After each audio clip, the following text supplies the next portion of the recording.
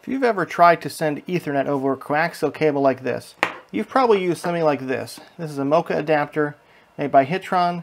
It can do gigabit over coax. But I've got this cool new thing here I want to explore. This is an SFP module, fits in an SFP slot, and it also supports coax, MoCa, at 2.5 gigabit. Let's take a look at what's inside this thing. So this thing is a nice cast aluminum metal housing. It's a little bit wider than a standard SFP, but I can just pull this cage off the end here. We can see we've got the board, which makes contact with the SFP module inside.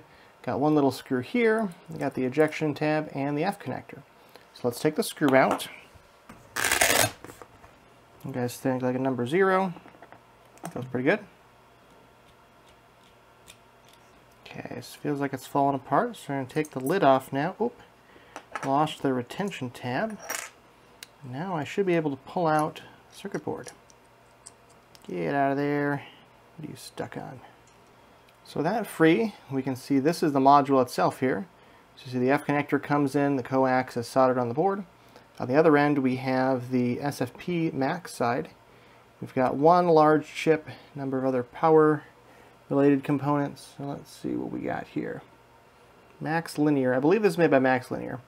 Let's see if we can get it to focus. MXL, yeah, so go ahead and try to read that. On the back side, what is this? Doing some sort of via stitching here.